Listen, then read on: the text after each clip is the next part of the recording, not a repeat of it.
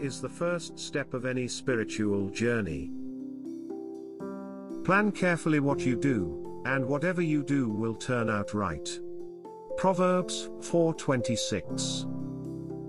Pray, plan, prepare, and I will provide.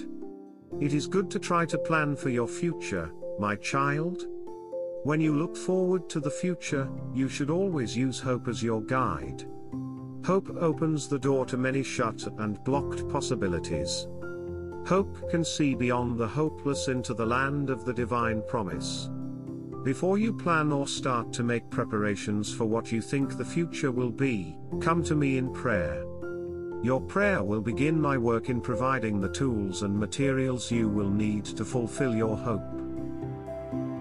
Remember, you are always on the outside looking in on your hopes and dreams.